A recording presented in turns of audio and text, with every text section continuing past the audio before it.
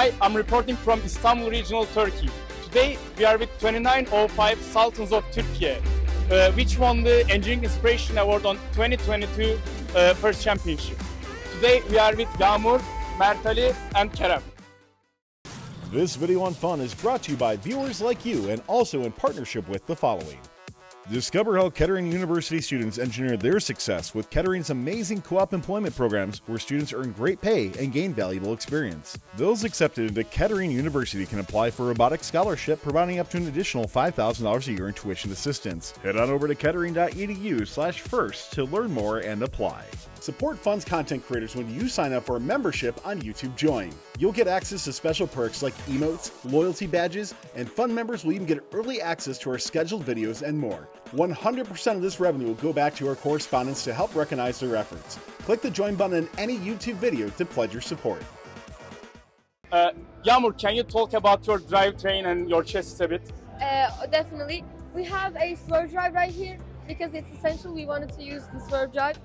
We have an intake system that takes the node over the bumpers and it feeds our shooter. We have these spacers to limit the movement of our robot to keep it in its place. So I would like to ask, why would you went with like over the bumper intake rather than under the bumper intake? We saw that most of the teams are using under the bumper intakes this year. So a lot of the teams are taking the node under the bumpers, but there was a problem that we saw with their intake systems. It was that the nodes are like really slippery. So if you drive over them, it is like hard to get the node into your shooting mechanism.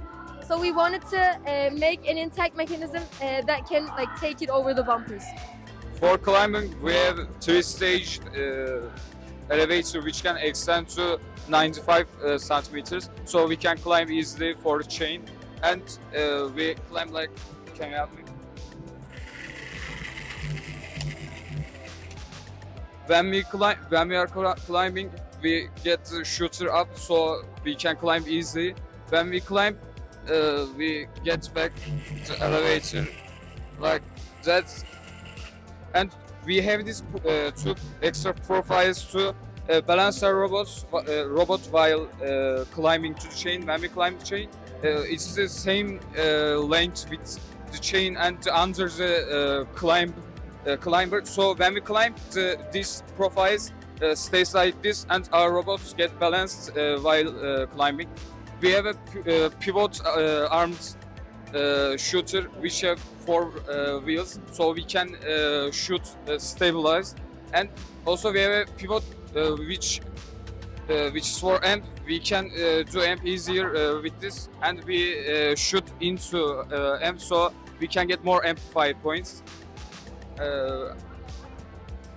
When our shooter is in its default position, if we are aligned with the speaker, it can like shoot easily. This is like the right angle for it. And I forgot to talk about this, but our robot is 70 centimeters high and it's 45 kilograms. Hello, I'm Kerem and I'm going to talk about software and our motors. We are using totally 8 Falcons for the swerve and Neo for all mechanisms. We have 7 Neos and 8 Falcons. We are not using vision processing, and we align to the speaker and shoot. It was really nice to be with you guys. I hope you had a great season and great qualification matches. That's all. Thank you. This video on fun is brought to you by viewers like you and also in partnership with the following. Discover how Kettering University students engineer their success with Kettering's amazing co-op employment programs where students earn great pay and gain valuable experience. Those accepted into Kettering University can apply for a robotics scholarship providing up to an additional $5,000 a year in tuition assistance. Head on over to kettering.edu/first to learn more and apply.